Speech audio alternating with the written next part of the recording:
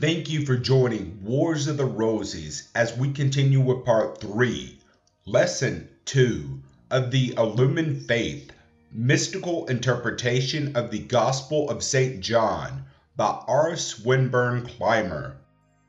Lesson 2. But as many as received him, to give them the power to become the sons of God. St. John, 1st chapter, 10th through 12th verses. 10. He was in the world, and the world was made by him, and the world knew him not.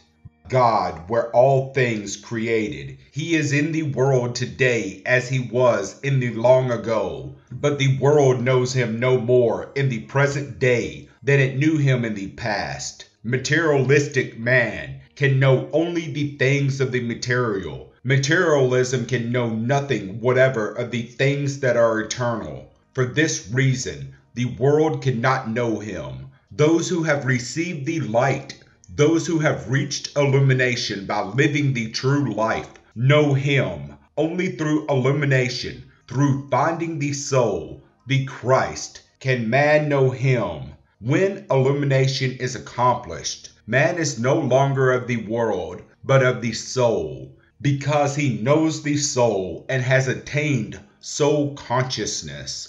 11. He came to his own, and his own received him not. He came to all his creatures, but, being blind, they could not know him. The blind cannot see the light. The spiritually blind cannot see the divine light. Only those who have been awakened, illumined, can know him.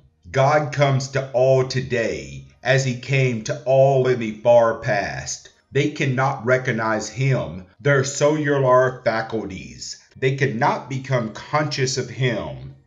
12.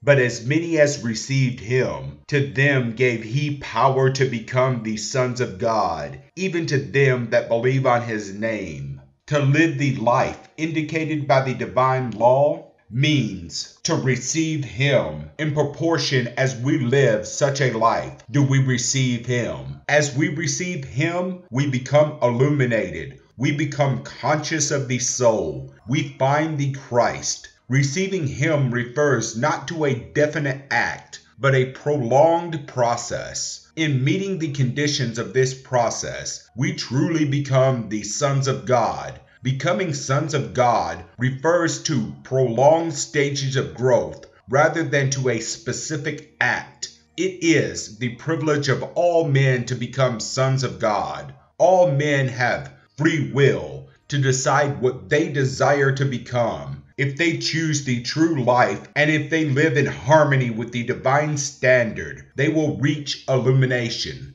Through illumination, through soul development, they become the sons of God and become recipients of the power that always attains illumination. No longer can man deny that he is potentially the Son of God. No longer can he admit himself to be a poor, deprived creature. For God himself teaches that if man will receive him, he will have the power to become the Son of God. Man alone is responsible for what he is. God gave him the privilege and still gives him the privilege to become his son.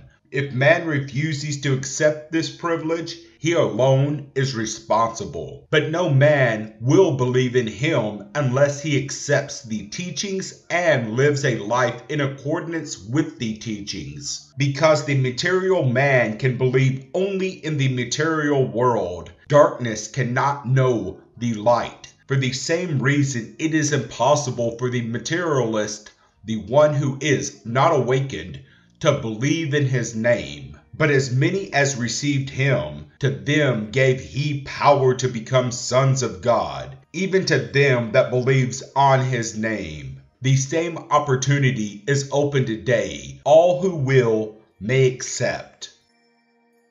Thank you for watching, and please don't forget to share, like, subscribe, and comment. And if you can, please consider donating to Wars of the Roses. Links to PayPal and Patreon are in the description. Thank you so very much.